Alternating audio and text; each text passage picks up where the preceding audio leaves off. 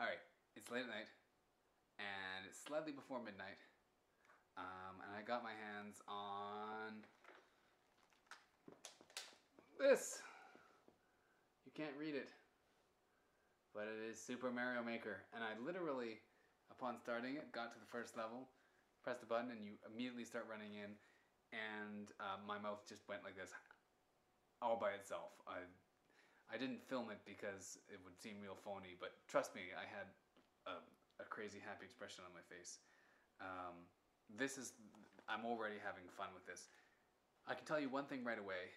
The physics are a little different than the original Super Mario Brothers. They're a little bit floatier, it feels like, and looser, which is kind of what you get in a lot of game-making programs. You tend to get a little bit of floatier controls, I find, when you start off, because they don't iron out the physics as tightly when they want to give people the freedom to develop something.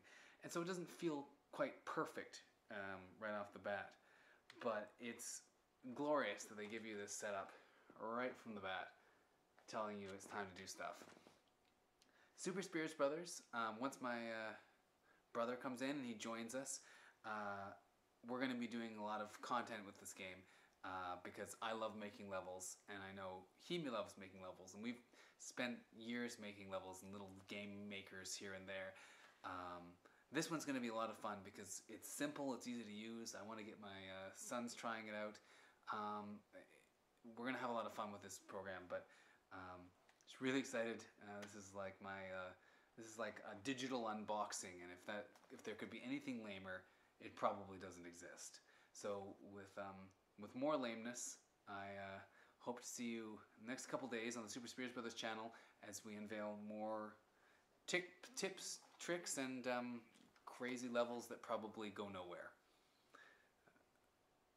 Grab yourself a copy and start making. See you around, folks.